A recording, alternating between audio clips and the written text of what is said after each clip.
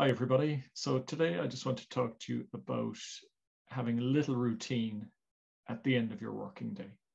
So if you're like me and you've a home office, it's important to distinguish between your working day and your evening when hopefully you get to relax.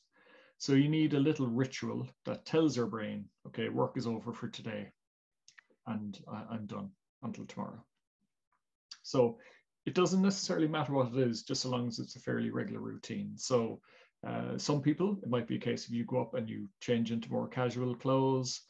For me, I just do a very, very simple technique. I have this this notebook that I carry to every single meeting.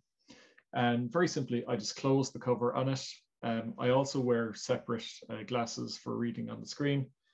I literally take them off, put on my regular glasses, and that to me says the working day is over.